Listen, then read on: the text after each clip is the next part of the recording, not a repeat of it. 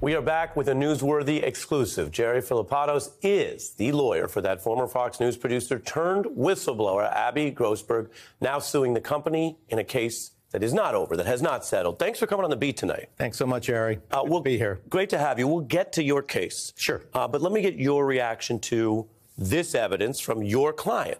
What does it tell you that early in November, Fox was not only on notice about this, but from what is considered a very credible Republican lawyer and senator who came in second in 16, that Ted Cruz said, hey, you need facts, you don't seem to have them? Well, it seems to me that it indicates that Fox had an objective as opposed to perhaps a point of view, perhaps, just seeing one side instead of the other of a political spectrum. Fox had an objective to make sure that the big lie continued. Regardless of the facts, even when they knew better. Because it gave ratings. Yeah. Remember, what's key is that Fox was the first to call Arizona during the presidential election. It took a big dip from that call, lost a lot of audience, and then the pressure was on to try to get the ratings back up. And the person who did it best at the time was Maria Bartiromo. Yeah, she was sort of being that voice. We shared Fox's response. They say your client, your evidence, has nothing to do with this huge penalty settlement this week. Your response? Well, I don't know if it does or it doesn't. I just know the timing. I know that we delivered the information to the Delaware court on, I think, March the 20th is when we submitted the unredacted errata sheet from the deposition that Fox had withheld from Abby. I got to stop you. I'm getting lawyer vibes. Yeah. Well, I don't know what you're saying. I kind of know what you're saying. But what are you really saying? I'm saying you put forward information that showed they'd been lying to the court? Correct. And that was bad for them? Very bad. And the judge rebuked them for that, as we reported. Oh, yeah. Not only did he rebuke them, this is one of the most amazing parts of the story for me, right? Yeah. So the Wednesday before they started the jury selection, as you correctly said, they had a hearing about, motions in limine, which is what evidence you're going to present at trial.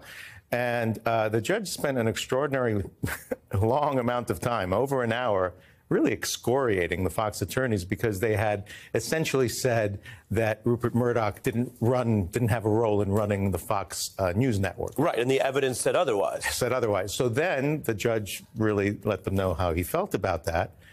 And right after that, I think it was another attorney, not the one who was speaking about the Rupert Murdoch issue, stood up and said in open court something that I know is verifiably false, that Abby Grossberg did not inform them of the Otter tapes that she had in her possession as part of the job she was doing. So they're hiding this stuff, and they're trying to throw her under the bus and say they didn't tell. Yeah. She didn't tell them. Right. And that you're saying was lying to court, was perjury? Yeah. That's serious.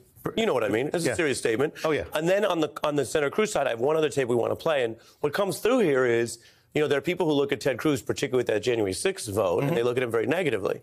It seems that in private, he comes off as a kind of a fact-based therapist for Donald Trump, and then in public, he plays this other role. So that's interesting, even if it's apart from the resolution of the case. Here he is saying, hey, there's no evidence, but, Trump's feeling very emotional about this. Take a listen. We were meeting in North Carolina and Michigan and Wisconsin and Pennsylvania. And then we saw the numbers shift dramatically, along with a lot of conduct that raises very, very serious questions. And so I understand his frustration, and he's prepared to fight to ensure the law is followed. And I told him when I spoke to him, anything I can do to help, the answer is yes. So he understands Trump's frustration. That's like when you disagree with someone and you say your feelings are valid. Exactly. Okay, whatever. This is not a feeling election. He lost the election, and then they tried to steal it, and people have been convicted. People are in prison for that. This is serious stuff, as and you Mr. well know. Cruz voted not to yeah, as we showed. Yeah, right. Exactly. So you take that back to your client who's been there in these rooms with that anchor I mentioned, with Tucker Carlson. What is your client's key allegation or beef with Fox, and what do you want to get out of this case? So what we want to get out of the case is the truth. And Abby is a whistleblower. You ever blow a whistle and, when you're a coach or anything? Sure. Feels kind of good, right? And you keep blowing it until you get what you need to get, right? And Abby's going to keep blowing that whistle until the truth, the whole truth, nothing but the truth comes out. Because that's the only way you're ultimately going to fight the big lie, which turned out to be the big grift. And we don't know how much is involved in that. I will tell you that we've been contacted by numerous law enforcement authorities. You've heard from criminal law enforcement? Yes. About this case? I've heard about the evidence that we have produced to the public.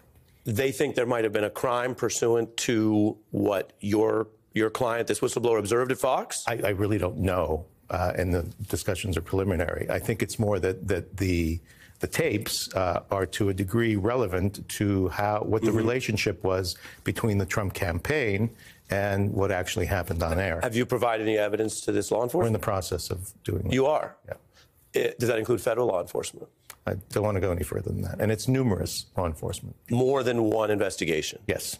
Because, again, like I said, you're a newsworthy guest. You're making news right now. You're saying that you heard from more than one criminal law enforcement entity. They want your evidence, and the implication would be they don't necessarily have all of it, that this is germane to something they're investigating. I would assume that they wouldn't be asking us for something that wasn't potentially germane. Interesting. Yeah.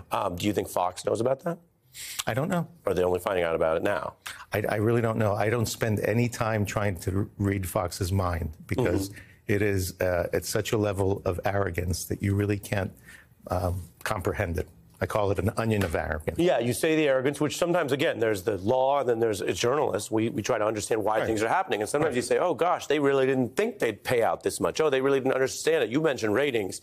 We've reported, and the numbers show, this was a loss, not a gain in their business model. But initially, the arrogance may have been they thought they would get the ratings and never have to pay for it. Do you think Fox News is afraid of your client?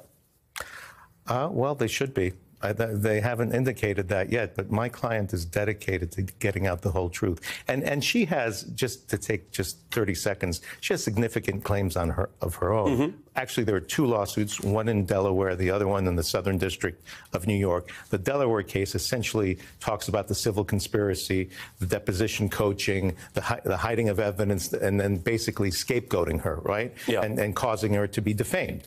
So that's that case. The Southern District of New York case is a case of very clear glass ceiling discrimination on the basis of gender, failure to promote. When she was on the Maria Bartiromo show, she was a staff of one. Maria Bartiromo has the #1 show on the weekends, I think, in the country, and because she's a woman and because Fox News actually said this in a letter to me, they were in a bubble, these two women, right? Well, maybe they were in a bubble because, of this chauvinistic environment that they had to fight with. So anyway, she goes from there, from the frying pan into the fire, into Tucker Carlson, where she experiences one of the most heinous and gross types of hostile work environment. Well, I'll tell you what, you lay out a lot of stuff. Yeah. It's important. I said you were in the news. I think you made some news tonight, and would love to hear, of course, from your client directly if and when she's going to speak. She's got an invite here.